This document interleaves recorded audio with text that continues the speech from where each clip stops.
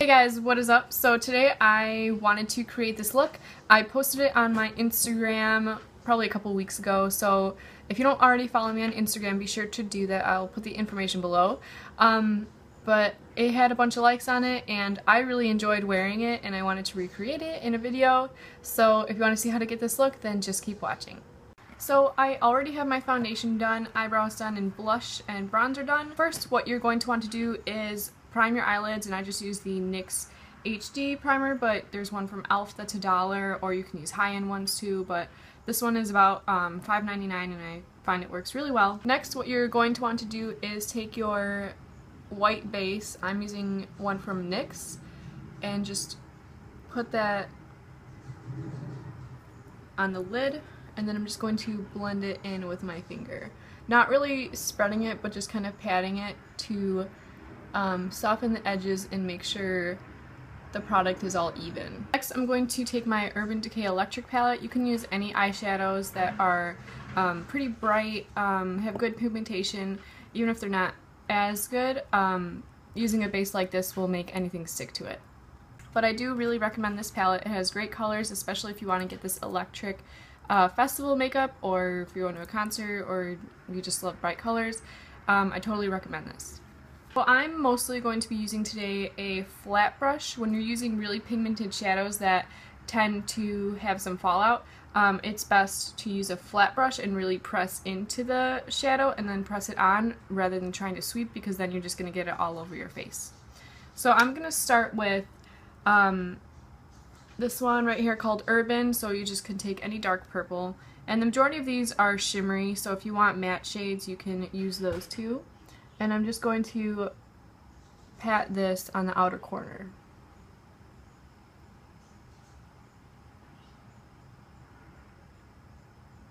It's okay if it's not exactly even right now, because we're going to be blending later and adding more colors, so right now we're just kind of laying down kind of a map of where all the colors are going to go, but they're eventually all going to kind of blend together. Next, I'm going to take Jilted, that's this one right here. It's more of a magenta, getting a little bit more pink, and I'm going to take a little bit of a fluffier brush, and even though it's a little bit fluffier, I'm still just going to be doing a pressing motion, and I'm just going to apply that overlapping with the dark purple, but going a little bit into the crease. And you can bring it a little bit farther in, like that.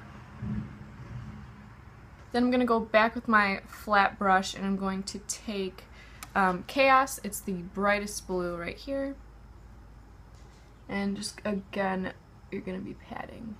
But I'm overlapping that a little bit with the dark purple. And not really going farther than the center of my lid.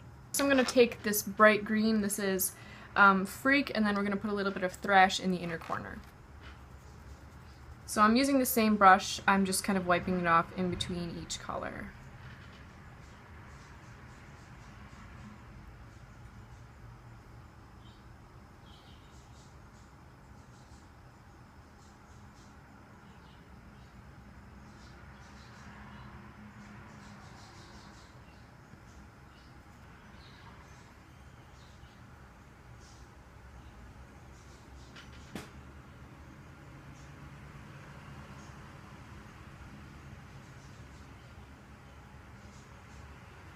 Now what I'm going to do is go back with that fluffy brush, and I'm going to kind of go through all the colors we already used.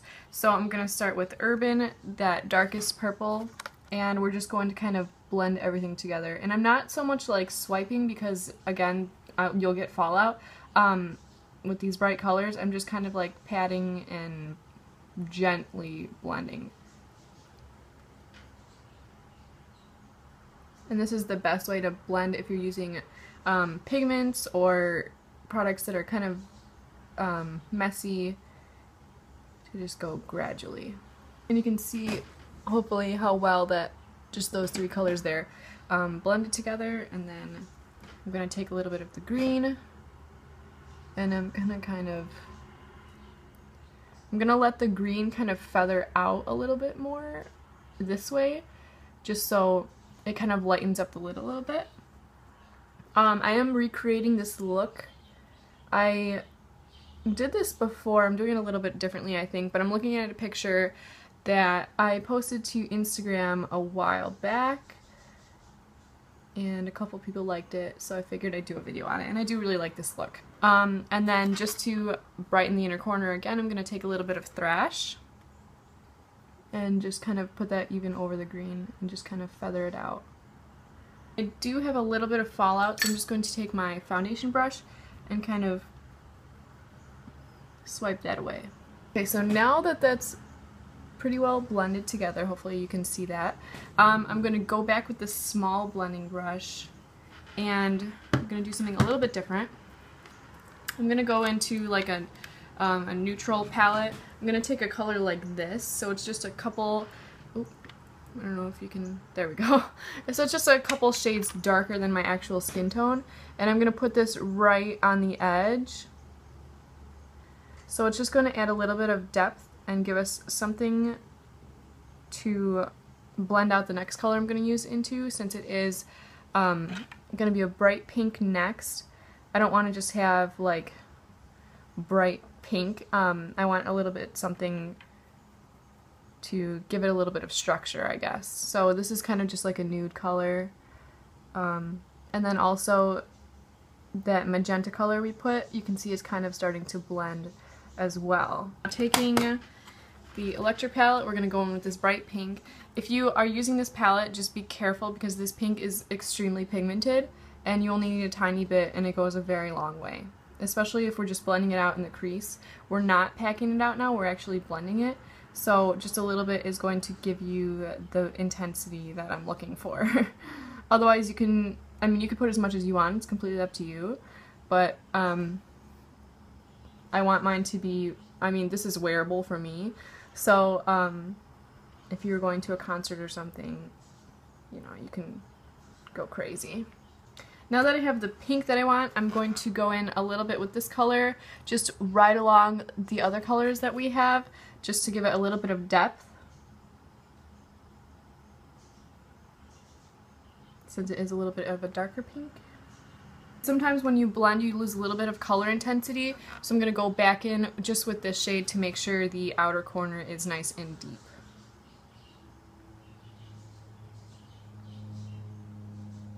Now this next step is optional, but I think it came out really well when I added a little bit of black just to the outer V here.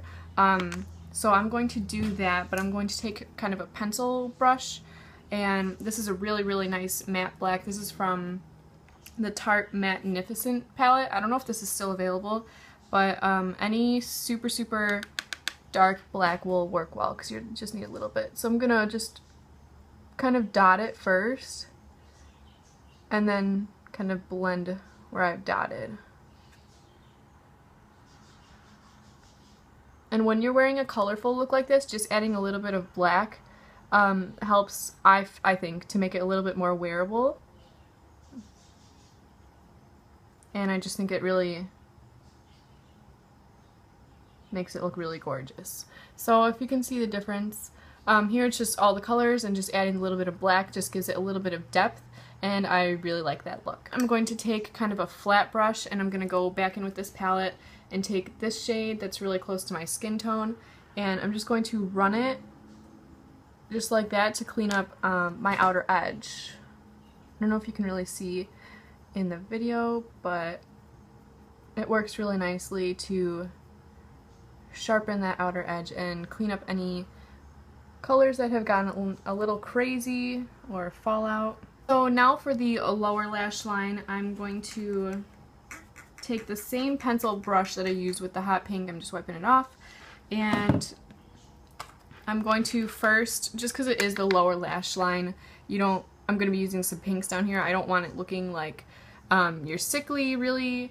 So I'm going to start again with this nude color and just kind of messily slop that down there. I'm going back with the electric palette. I'm going to start off with just the tiniest bit of Savage. Did I say that that was the name of the shadow earlier? I don't know. And just blend that out. So now I'm going to switch to a smaller liner brush. It's just an angled brush. And I'm going to take Jilted right here. And I'm just going to put that along the lashes. And I'm not going to bring it down as far as that hot pink. Next I'm going to take Urban, that's the darkest purple again. And I'm also going to just put that right over where I put Jilted, or that magenta. And that pretty much completes the eyes. The only thing I'm going to do as a final touch is take my Z palette. And I'm just going to take this color here, it's L'Oreal's Morning Light. It's just a shimmery kind of light gold color. And I'm just going to take any old brush and I'm just going to put that right in the inner corner. Just to kind of brighten in there. Since we do have greens and pinks going on, I want to keep the inner corner bright. And that is another little trick that helps you make a kind of an unwearable look a little bit more wearable. Now what I'm going to do is, this is the NYX Wonder Pencil. It's just a skin toned pencil, and I'm just going to put this into the waterline, just since we do have a lot of pink going on. I just want a little bit of something to separate my eye from the pink. And then I'm going to take a dark navy pencil. This is from Stila and it's just called Navy. And I'm just going to smudge this along the lash line. Just because I don't want to do winged liner. I want to keep this really smoky and kind of blown out. And then I'm going to go back with that same angled brush we used earlier and just kind of smudge it a little bit and just make sure it's blended in and right along the lashes. And then I'm going to curl my lashes. I don't normally curl my lashes, but I'm not going to use any fake lashes, so I want to make sure my lashes look really thick and lengthened. Just thick and long, you know. So I'm going to use the NYX Stacked. I like combining two mascaras. I'm going to use this one and also the Essence Get Big Lashes. So two really great drugstore mascaras. This NYX one has a really nice brush. It's almost just like a comb. I don't know if you can see that. But this gives really nice length and then the other one gives really nice thickness. So I like to go in with this one first. And then I like to do a second coat with this one. And that completes the eyes.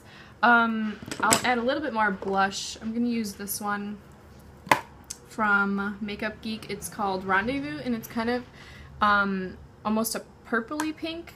And I think that would go really nice with this. And I just have it in a Z palette. I'll just kind of blend that all over.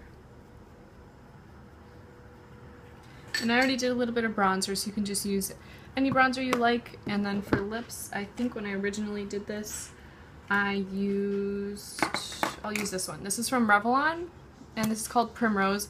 It's kind of like that blush. It's a pink, but it's almost a little bit purpley.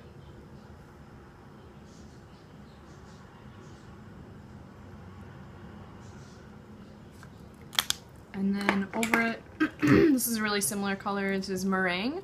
It's a NYX Butter Gloss. And it's almost like a lilac as well.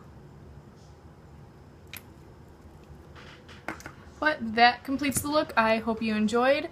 I would wear this any day. Last time I wore it, I got a lot of compliments on it. It's really pretty. You can wear it to a music festival. It's really colorful, just any occasion. If you like this video, be sure to give me a thumbs up and subscribe. I do Halloween videos and beauty videos like this, so leave a comment below if you have any questions about any products used, and I'll see you guys next time. Bye-bye.